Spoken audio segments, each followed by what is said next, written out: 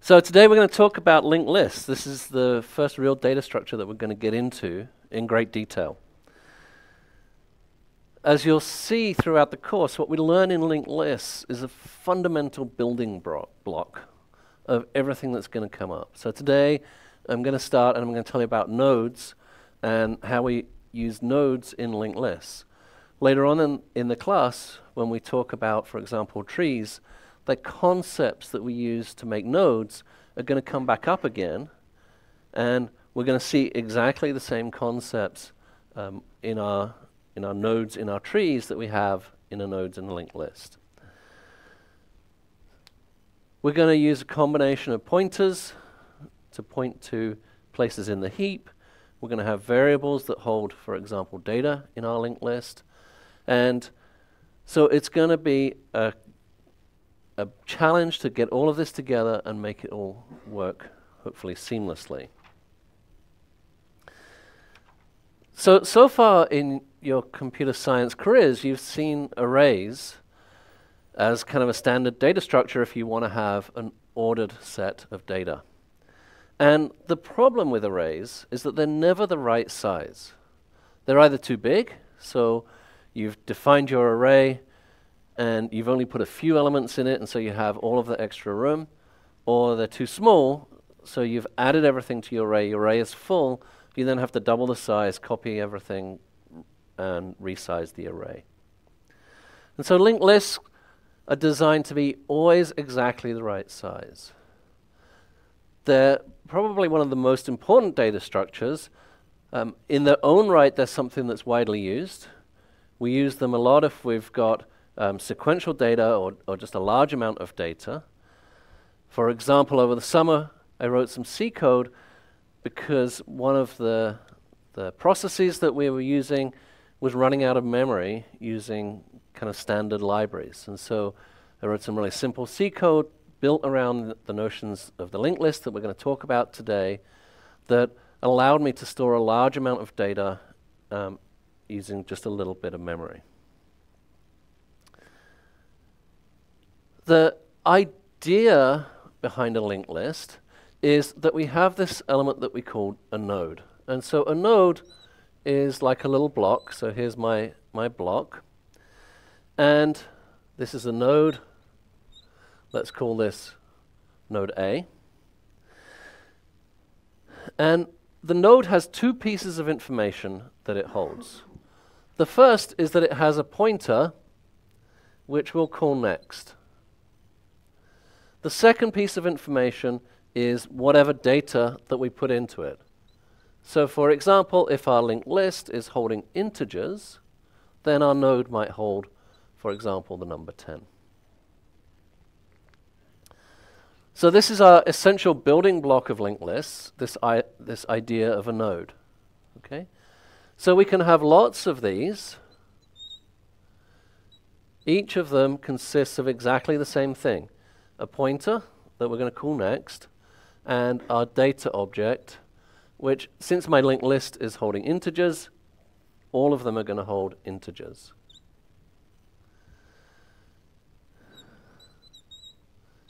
Oops, this is B, and here's C. Same thing. I've got a pointer, and I've got some data. Okay. Once you've got one, it's easy to make multiple different instances. So what about this pointer?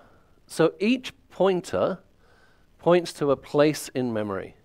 And so the pointer points to the adjacent node. That's why we call it next. It points to the next node. So we've got node A, and node A points to node B.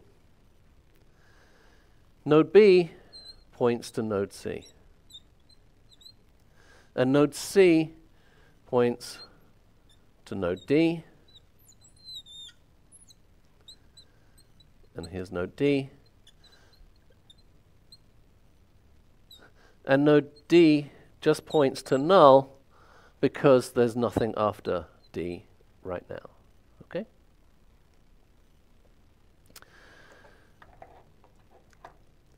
So in each node of our linked list, The next is a pointer that points to some space. And in fact, in reality, this data is a pointer as well that points to some element, but we're going to treat that as a variable that's just pointing to an object. But it is a pointer.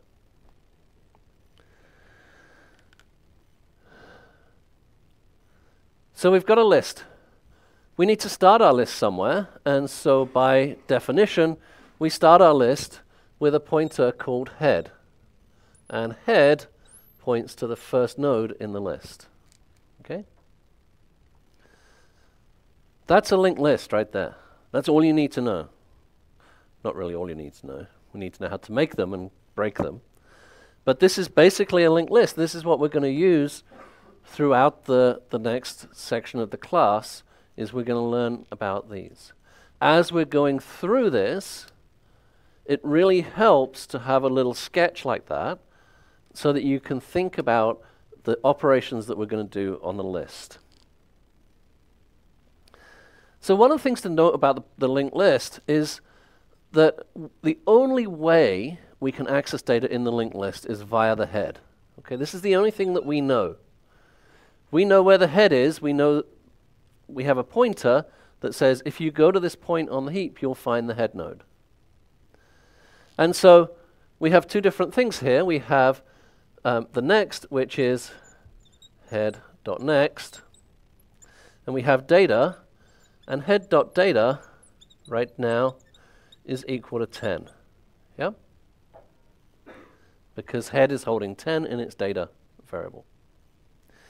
And what does head.next point to? It points to the next node, which is B. So head.next points to the next node. So here we have head.next.data, which is 15, and we have head.next.next, which points to the C.